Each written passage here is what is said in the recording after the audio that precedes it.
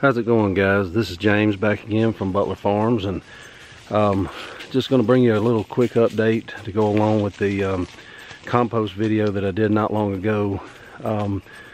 Finally got some cool weather here in central Alabama this morning. It was actually in the mid to upper 40s and has been holding in the mid to upper 60s all day long. So really felt good to get outside and get some work done and deal with these compost piles. Now I showed you where they were in relation to our house and everything like that, and being out of sight and out of mind is good in some ways, but they have been neglected. But I've spent some time trying to get them flipped, and just want to show you kind of what we have going on underneath them and what's still left to do.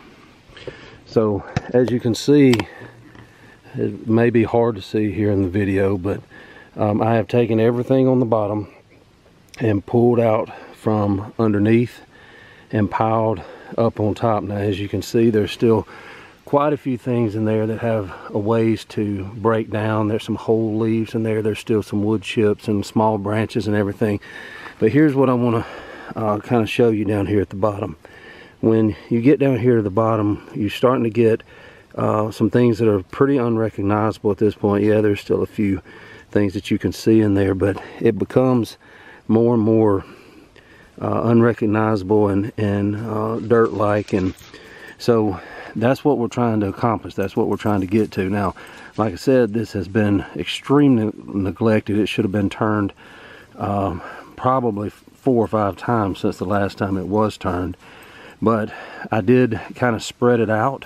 I wet it down real good. That's one thing that a lot of people don't know about compost is you've got to keep it wet. You've got to keep it moist inside. So I knew it would be, especially as dry as it's been here lately, dry and hot. We haven't had any significant rainfall, and we've had one good rain here in about the last month, but that's about it. But nothing that would keep this moist. So I spread it out to begin with and wet it down real good, and then as I piled it layer upon layer, I would wet it again. So it's real good and wet now, and I'm gonna try to keep it that way as I continue to turn it and let this break down. Being that I am behind, what I'm kind of worried about is that I won't have enough of it ready by next spring and late spring to use in my potting soil mix, but we'll just have to see how it goes. I'm gonna commit to coming out here and making this a priority to get it broken down. We got some real good compost starting to finish up down here at the bottom. So there's more in there than I'm thinking it is. And one thing about compost, I have in the past, I've got a screen that I can put over my wheelbarrow and basically just put it on top of the screen and shake it through, and the stuff that goes through I go ahead and use, and the stuff that stays on top I put back in the compost pile. So there's plenty in there. It's kind of hard to see, as I can tell just by looking through this screen, that there's it's not as noticeable as it is with the naked eye, but it's coming along. So we've got it restacked. The pile now is standing a little bit over 4 feet tall. I'm standing up on a hill, kind of filming down on it, but it's about 4 feet tall now. And what that will do is that will allow it to have enough height and width. You can see how big around it is. Now I'm on the bottom side, and I'm right at 6 feet tall, so you can see that it's pretty high. But what that will allow it to do is, not only do I have moisture in there, and not only do I have it piled up, but it's going to allow it to start generating that heat. I mixed a lot of greens in with all these browns inside, and that's going to kind of start that chain reaction of that heat inside that will really start breaking this down. But with fall and winter coming, obviously the temperature is going to kind of work against me, so I'm going to have to keep it piled up and keep it moving and keep it aerated so that breakdown will be quicker. I also was able to come down and work with my leaf pile a little bit. Now this is the same leaf pile I showed you in the last one, and I did the same thing with it. I kind of spread it out, pulled the stuff off the bottom and piled it on top. But you can see that the stuff that I pulled out from under the bottom looks like it has no, like it was just put out here today.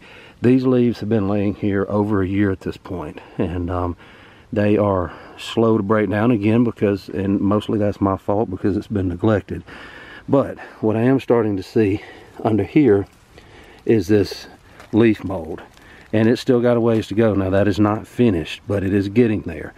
It is starting to break down. It's crumbly. It breaks apart very easily, and that's what I'm looking for. That is what I am trying to accomplish with this. So kind of the same principle. It's not as easy to get the leaves to pile up and stay there like it is with the other compost, because the other compost is more rigid. It's got wood chips, it's got little small branches and things like that in it as well.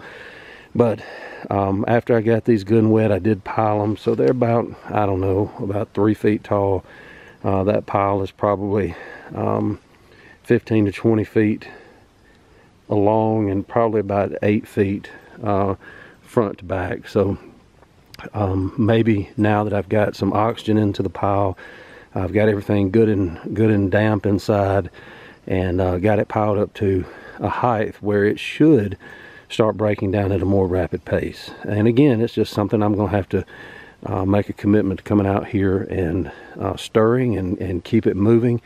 And again, that's completely on me, getting busy and just simply forgetting about it. That's, like I said earlier, that out of sight, out of mind kind of thing, where you just don't think about it, and you pass by it every day, and the time of day I'm getting home sometimes I just don't even remember that it's out here. But knowing now that I'm probably going to be a little short on compost this year, I'm really going to have to commit to